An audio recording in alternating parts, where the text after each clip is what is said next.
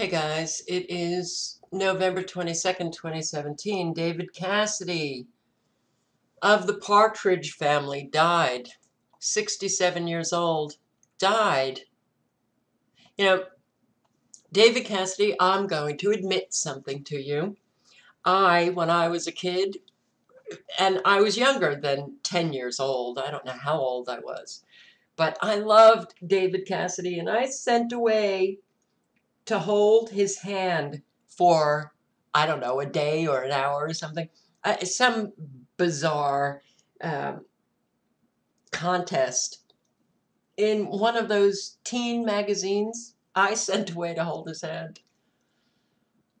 Yeah, these stars really have an awful lot of influence on children, don't they? Unfortunately, many don't get over it. They just continue in their adulthood being so wowed by famous people. But he died. Dementia. Dementia? 67. Wow. He did die surrounded by those he loved, with joy in his heart and free from the pain that had gripped him for so long. He had been hospitalized for several days with organ failure. He announced his diagnosis with dementia in early this year. He had performed at the B.B. King Blues Club and Grill in New York in March, talking about his dementia, and said his arthritis made playing guitar an ordeal. Dementia.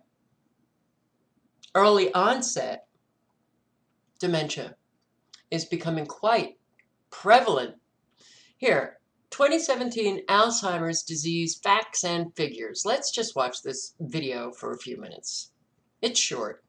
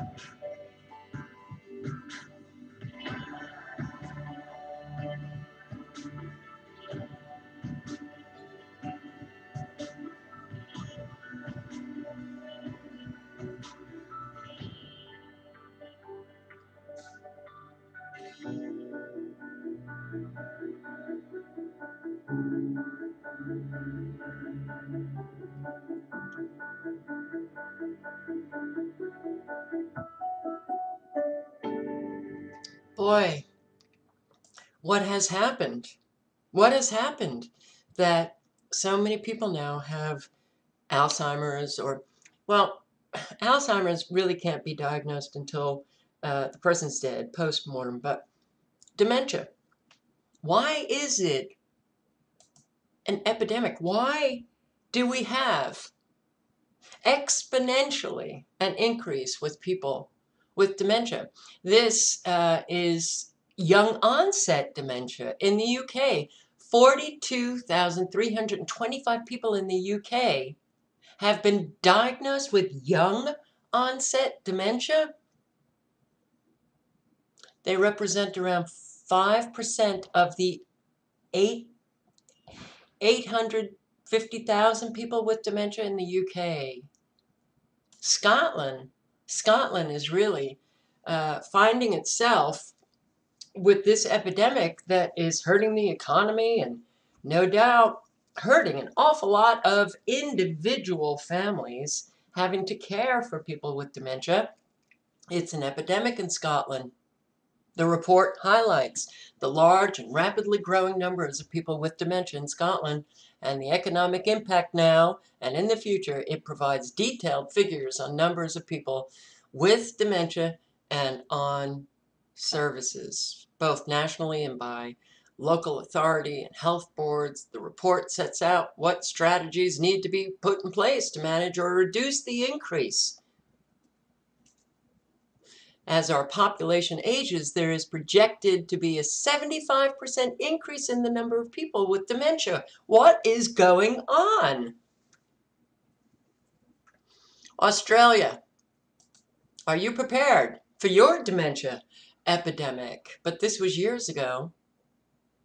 You already have your epidemic. Alzheimer's at age 30, an old person's disease, young family. This man got dementia. First thing I noticed in my husband were some personality changes. They have children 8, 4, 3 years of age. Dementia. A newlywed ski instructor diagnosed with dementia. Right after she got married, she was diagnosed with dementia.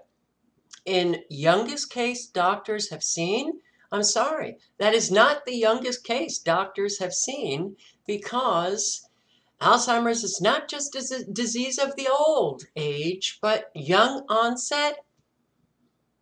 Alzheimer's affects people younger than age 65.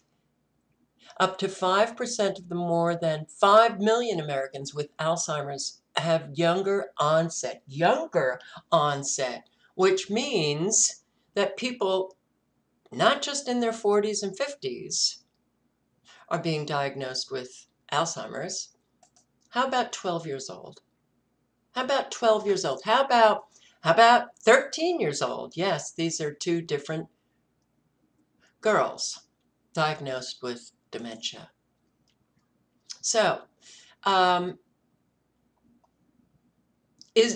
sure this does not come as any surprise to all of you, considering that we now all live, whether it is in the United States or Scotland, Ireland, anywhere in the UK, Spain, Italy, any of the NATO countries for sure, Australia, that we are seeing dementia, Alzheimer's, exponentially increase due to our thoroughly toxic environments that we are now living in 24/7. Microwave frequencies, overloaded with them.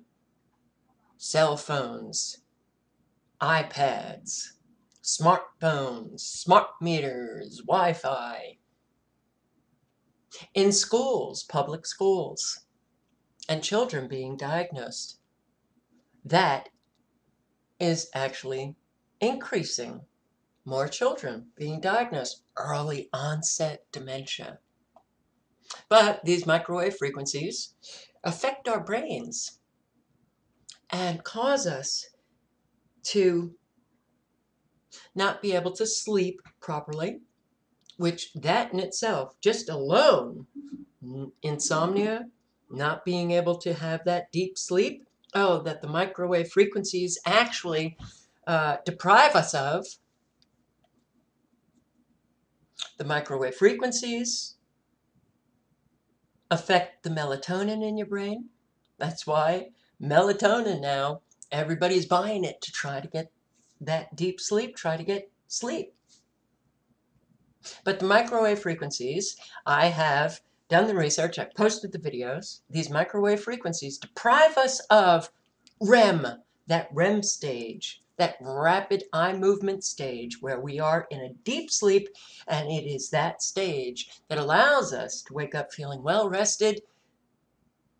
So that alone, if everything else was just, fine and no toxins were coming out of our faucets, toxins in the water, toxins in the air, toxins in our food, if none of that manifested and we just had one problem with sleep, that could cause so many medical issues and affect our brains. So it's not just the microwave frequencies, but this refusal of doctors to look at the causes, and so many ordinary Americans refusing to do the research to find out how toxic our environments have become. We will only see more and more and more people coming down with dementia. But what we have on these sites, medicinenet.com, yes, many risk factors for early dementia can show up in teens. Well, what are the risk factors?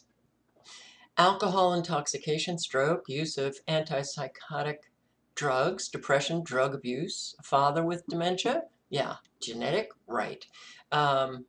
If it was genetic, then we would still be seeing, or years ago, we would have seen a high rate of dementia. Poor mental function as a teen, being short, and having high blood pressure were the risk factors they found. So when you see these kinds of things on these sites, it's mind-blowing. The idiocy really is so profound now. And because it's medicine, medicinenet.com, people will go to this and believe it. They just believe it. They don't question. Short? How many, baby boomers did drugs in their early years? And they weren't, they're fine today. Depression causes dementia. Genetics, poor mental function as a teen. What the hell does that mean? How many teens now are sitting in these classrooms with Wi-Fi routers right over their heads? They're all looking at computer screens. They're all forced to do, their work on these iPads, iPods, or whatever the hell they are, all getting hit with these dangerous, dangerous frequencies. But when they then come out of school, what then do they breathe in? A whole lot of aluminum. I will link to all of these sites, but I'm going to play 7 minutes of this 27-minute video with Dr. Russell Blaylock, a neurosurgeon. Yes, this may be one of the main causes of the exponential increase in dementia, Alzheimer's diagnoses. And with a population in all of our countries surrounded by so many people who have been so dumbed down and have not matured enough to deal with the serious issues that we are all dealing with a population that loves their willful ignorance. They even now get hostile defending their own dumbed down brains. More and more of us will be diagnosed because there's no way to combat any of the threats that we are now facing when we have so many who are just unbelievably sick, psychically, mentally, physically,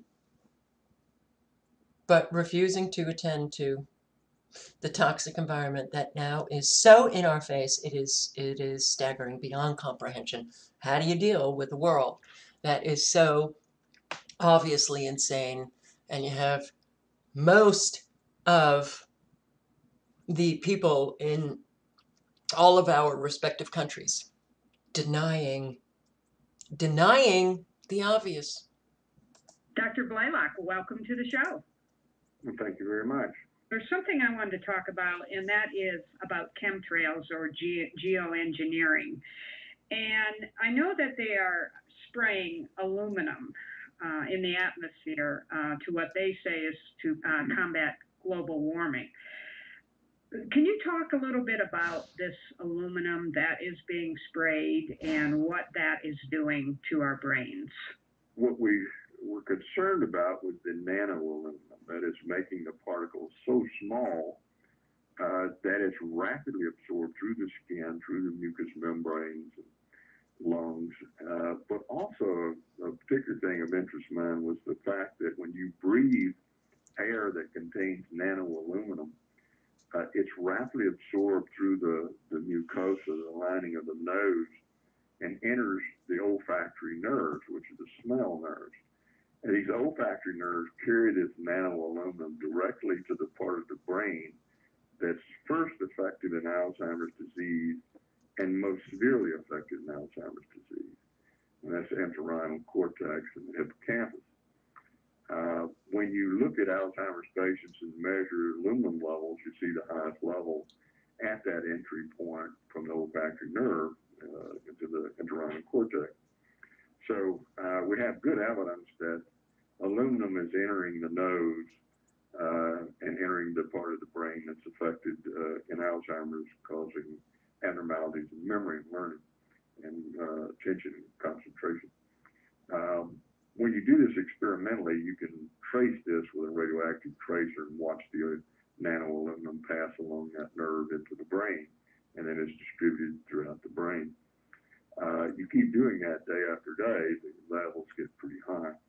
Now, my concern with the geoengineering was the word I got, and when I started looking it up, and one of the conferences in which their speaker was talking about it, they talked about using nanoaluminum, and the reason they were using it, they say, well, it stays suspended in the atmosphere longer because the particle's so small and it acts like a cloud to reflect the heat supposedly back out into outer space. Well, the problem is it slowly descends down to the earth, enters the lakes and streams, plants take it up. So then the aluminum content of the plants we eat is much higher. The water we drink is much higher. And we breathe it. The filters in house filtering systems not small enough to filter it out. So gradually nanoaluminum content inside your house elevates. And what we know is that nanoaluminum is infinitely more inflammatory than normal sized aluminum. So it's more toxic to the brain once it gets in. And it can penetrate all parts of the cell. It easily passes through the membranes and blood-brain barrier, etc. So knowing all of this, I was just astounded that they were spraying hundreds and thousands of tons of nanoaluminum all over the world, particularly the United States. And I, did a little research and looked in my own case and my skies, and I see these tight patterns, and it's obvious a pattern. It's not contrail. The whole thing, contrails, is nonsense. You watch a plane fly, and it turns on this cloud of material coming out of the back of it, and it stops. And there's a break, and then it starts back up. Well, I knew the jet's not cutting its engine off. Right. You have a 747 or 767 or something. We know it's not turning its engine on and off, and we know it's not flying in a checkered pattern. Then pretty soon, for instance, we've noticed lately, there's been none of the chemtrails, or very few of them. Well, did the flight stop over the United States for the last month?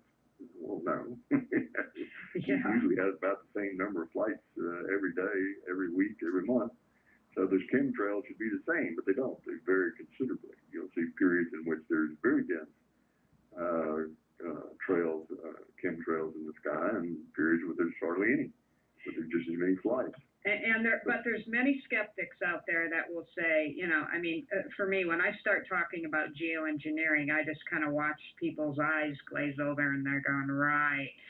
And, I think that's very much by design. There's a lot of people out there that it's their job to debunk this information.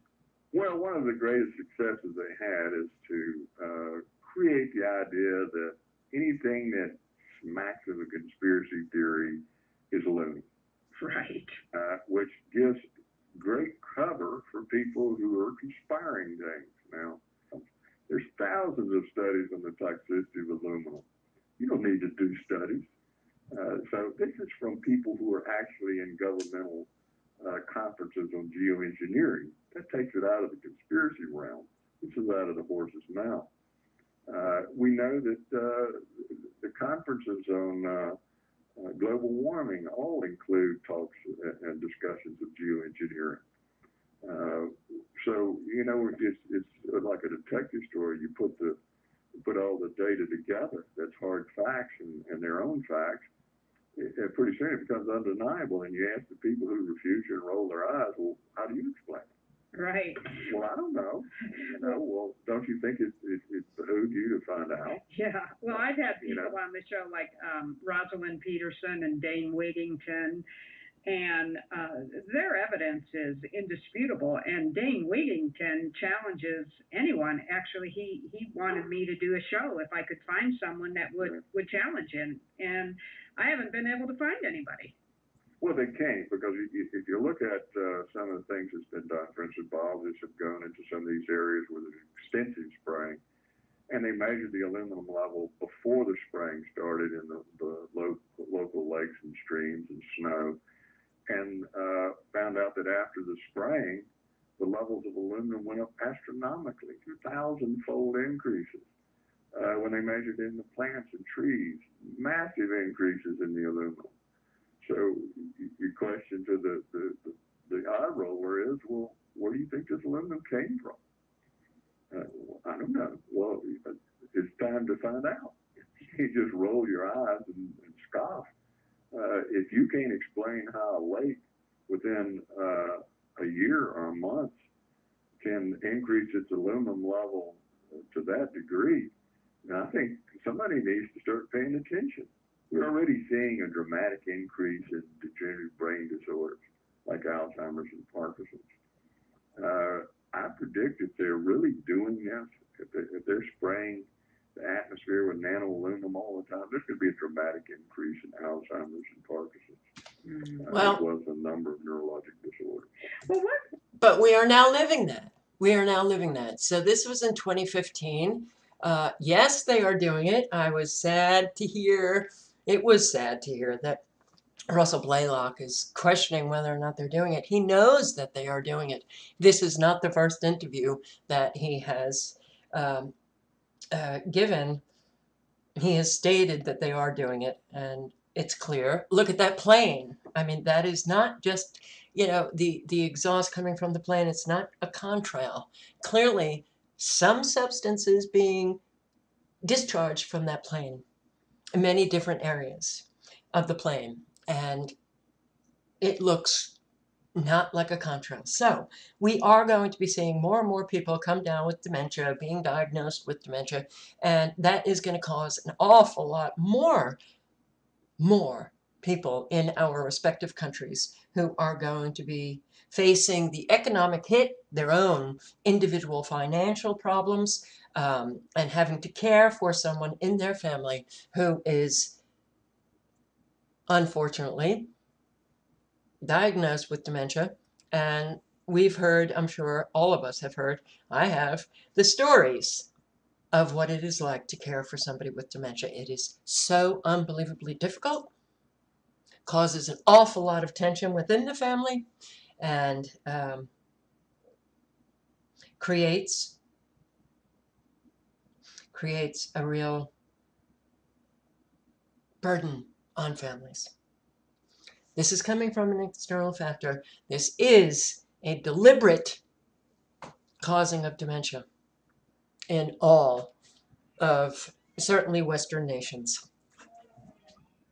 I, for one, don't like it. I, for one, am really upset that everything just keeps getting worse and nothing seems to be getting better. Yeah, that's the truth.